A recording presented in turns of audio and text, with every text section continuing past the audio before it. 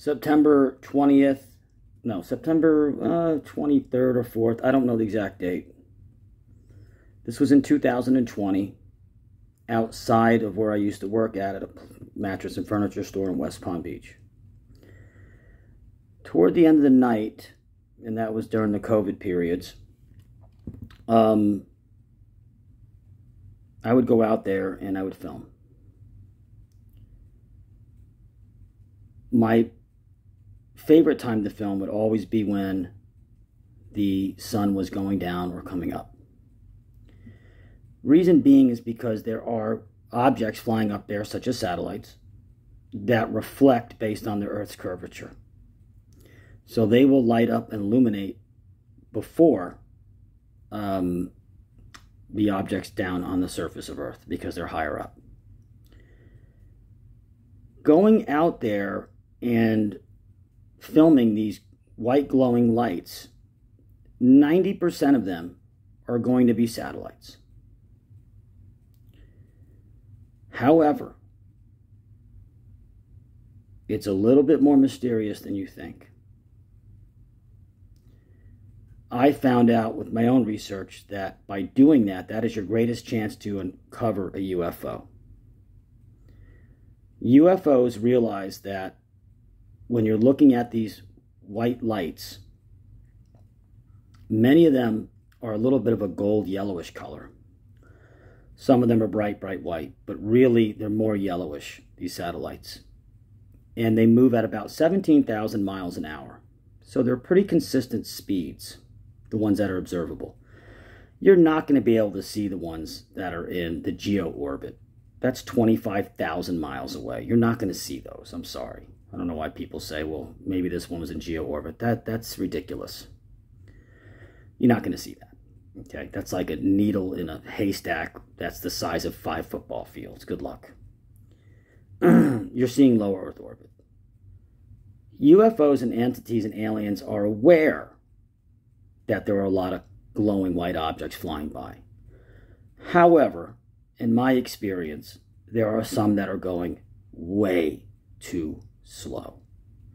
And I would argue they're not even in low Earth orbit. They're just probably below that space line, maybe 110, 20, 30,000 feet above us, where most of our aircraft cannot travel. These objects are able to change course. They don't do it drastically, but they'll go from south, and all of a sudden now they're slightly turning to southeast or southwest. I've actually seen 2 glowing spheres come together and then go straight across the sky. That's another encounter story I can share. And then I see these objects brighter than the space station. I've seen the space station. I've observed the space station. I've filmed the space station. I've timed it. And these objects are bigger and brighter. So something's not adding up. And they're very, very, very slow. If you want to see a UFO and film one, I'm going to give you a blueprint that no one in this world will ever share with you. Get up before the sun rises and go out before the sun sets. Yes, you will be filming a lot of satellites. Sooner or later, based on the effort that you put into this, you're going to get something. Congratulations, you got your first UFO. That's a promise. And it's a big secret. They're not all satellites. No one in this world will tell you that. September 2020, I go back outside where I work. The video is on YouTube. Go back to that time frame and you'll see it. I might have uploaded in October or September. The feedback on that is that the UFO that I filmed is so magnificent because it actually shapeshifts. It is so unbelievable that it just can't be real. So, for those of you that want to film your own UFOs, you have to be ready to swallow that pill. because that's what's going to happen. You're out there long enough and hard enough, and you're out there and you're trying and trying and trying, the entities are going to know that. I'm talking about the creator, God, or aliens that are outside of this simulation. They're going to know that. And you're going to get your moment. You get your 15 minutes of fame in their world.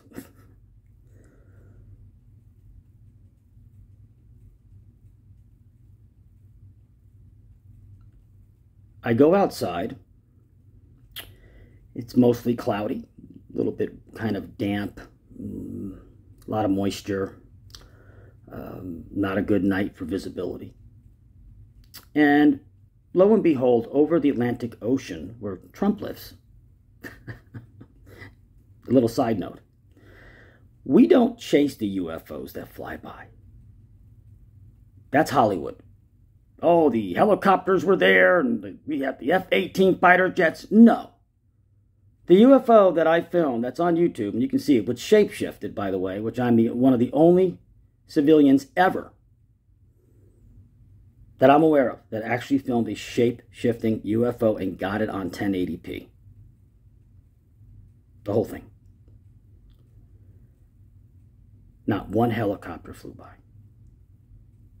And this is over our president's home around that time. Donald Trump.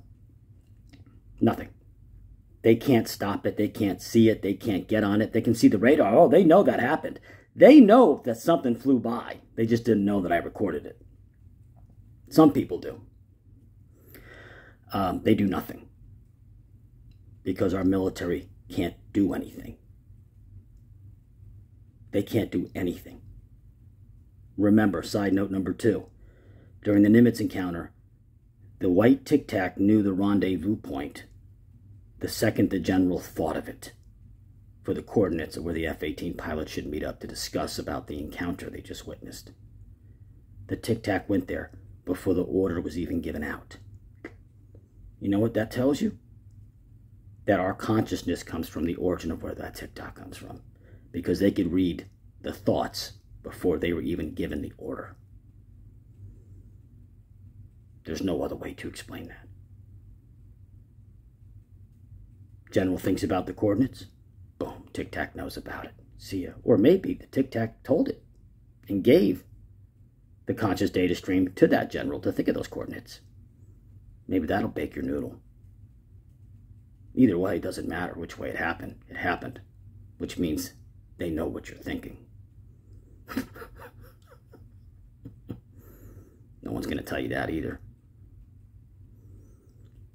Go outside to work. Cloudy, not very good visibility, looking over the ocean. Not over the ocean, I'm far away from the ocean, but I'm looking out east. I'm in South Florida, West Palm, and I'm just filming anyways because that's what I do. That's who I was at that time. And I see this light.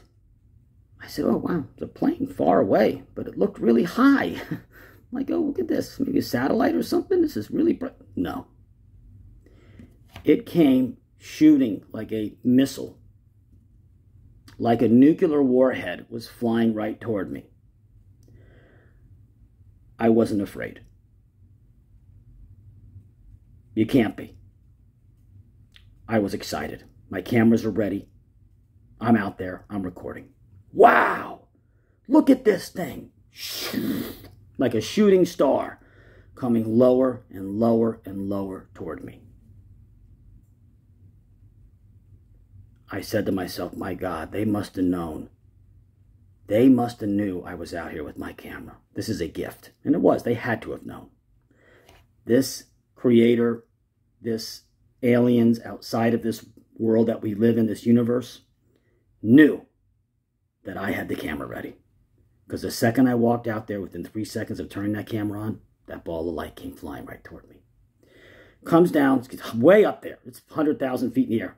Getting lower, getting lower, getting lower. I'm like, oh my God, what is this? This is unbelievable. I was super going crazy. Press the record button, thing drops even lower. The thing's probably about a couple 100 feet above my head. I zoom in on it. It's a silverish, metallic look, gray. Turns into a triangle. turns into a long cigar, breaks apart, turns into brown colors, turns into a teepee, turned into a pyramid. The pyramid broke in half, turned into a humanoid face, pink, green, colors I can't explain. It's on the video. It was molding into everything and anything. Beings, people, all different types of entities. I saw a snake figure with a human head. I saw a guy look like a Michelin Tyler man that had all these black rings around him and green hands and a green face with no face, though. I saw a guy that was as wide as a rhinoceros that had a hat like a jester. His line was through the center of his head. He had 2 eyes, and this guy was about as wide as 6 feet. It was like a rhinoceros human thing. It was unbelievable. And you could see this light bellowing from the slits of his outfit, which was a dark black color. And every line that had light would burst out. It was like it made out of light, this creature. It was massive. And then it had this very weird elongated man, like a snake man, right next to it. And then they would collapse in on each other and created, like I said, a totem pole. They created an Eiffel Tower type design. That broke into pieces. And then it formulated into like a cube. And then that broke into humanoid entities. You could see hair. You could see watery type substances. You could see gold and different types of colors. You could see eyes. You could see teeth. You could see dirt, clay. It was unimaginable to comprehend. I got it. When it came low, it went right to me. That's a gift from God. That's a gift from the Creator itself for all the hard work I put into this. And as I was filming it, you have to understand, I want to share some details. As you're filming this object, it would be here, here, here, here. So I'm just trying to, my camera's like, whoa, it was here. It doesn't move linear. It can be here, now it's here. Now it's there. It's almost as fast as disappearing. It's an instantaneous. Change shape bang over here, change this shape bang over here, over here, over here, over here. The colors were a mixture of regular primary colors, but they had a metallic color, like a reflection of metal rainbow colors, regular pastel colors and primary colors, and then they had an electrified color. So it was like 3 different types of colors, like a metal reflecting color, a metal like metallic color, regular colors, and then illuminated light colors. And then these other colors could cover another color, and then boom, you would see the color underneath it, or it'd break through, and then, but it never broke through the colors that it didn't want to break through. It actually collapsed into a home, a garden, trees, plants. It was unbelievable. And then it was right over my head, and I'm filming it. And now I'm realizing it's 100 feet above me. So I was still filming it, but I took my eye off the viewfinder at the end, and it turned it to this pyramid, collapsed in on itself like a wave, went back like a bunch of little cubes, created this Eiffel Tower. That bent in half into 2 separate pieces, turned into a triangle again, collapsed again, and it turned into a wooden totem pole. And then those faces broke off and turned into beings. And then all of a sudden the roof came, and it had an electrified glowing gold look to it with brown spewing out.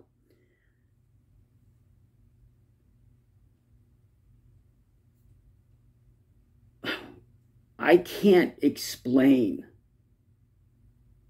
I'm happy I filmed that with the viewfinder, but I saw that part with my own eyes. And I'll tell you the feeling. It's crazy exciting, but there's a certain sadness to it. Because I knew that the rest of my life, I'm probably never going to get that close, something 60, 70 feet above my head, shape-shifting. And I'm never going to see anything do that again. That's the most beautiful thing I've ever seen.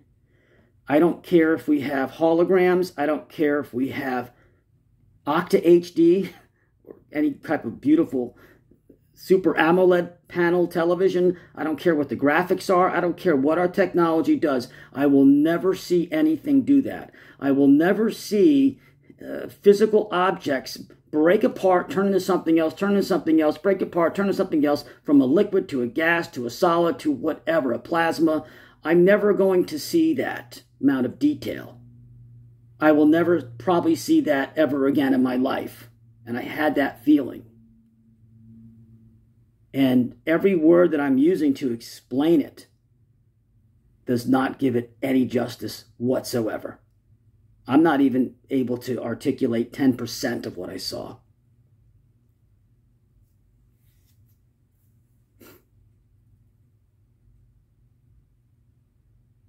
When I got done, I was just ecstatic. I'm like, oh, this was light speed, and all this stuff was going through my head.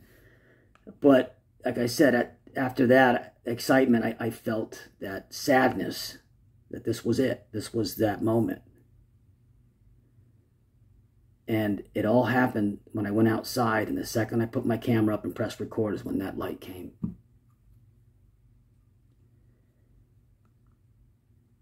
They know your thoughts.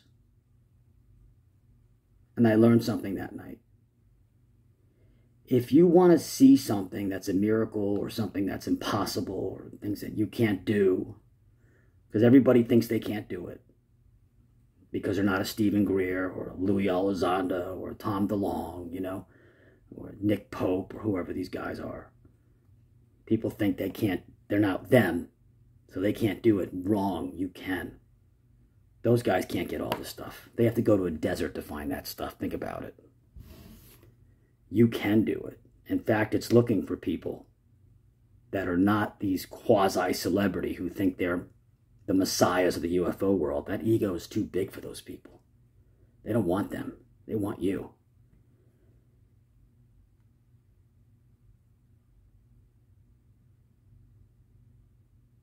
They knew I was out there. They knew I pressed record. They knew I was out there, just giving it a shot, seeing if anything came up. And it came exactly when I pressed record.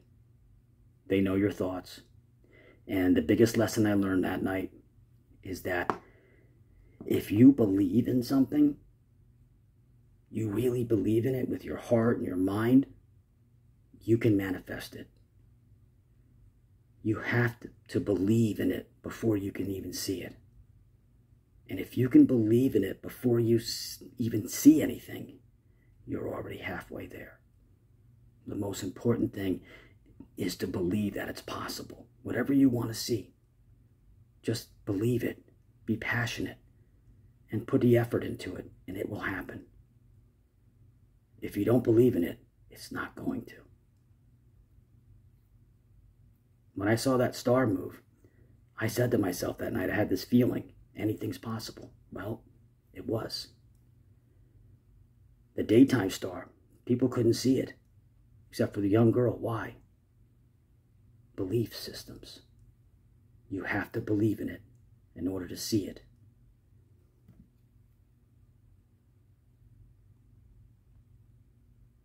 I felt really wonderful after that experience. I felt all my hard work had paid off, even though I had plenty of other encounters. Nothing like that. And I got a shape-shifting entity. That is a grand slam in a baseball game, not just a home run. I got the grand slam. They gave it to me. It was a gift.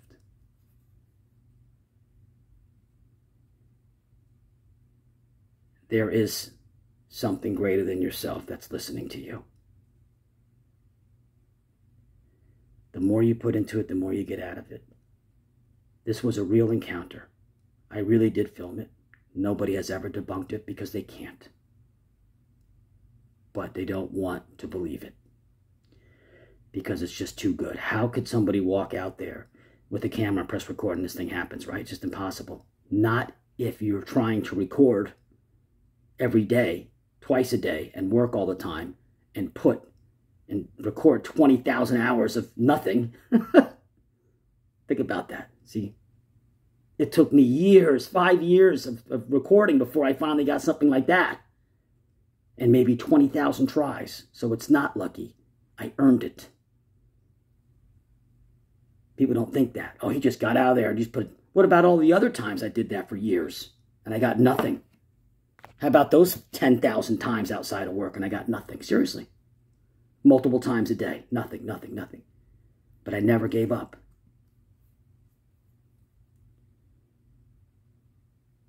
The choice is yours. The answers are there. Are you brave enough to accept the truth? Are you brave enough to go on your journey? Don't believe me. I hope nobody does. I'm doing this for my own digital diary. But maybe I can inspire one person. I don't need to go to Dr. Greer for answers. I don't need to go to Louis Elizondo or Tom. I don't need to hear any of that nonsense. George Knapp, Bob Lazar, none of it. I got my answers. And next week I'm going to talk to you about what I observed. This was in July of 2019 when I saw an object materialize right in front of me. I'm going to tell you how it happened and how it works. Thank you for listening.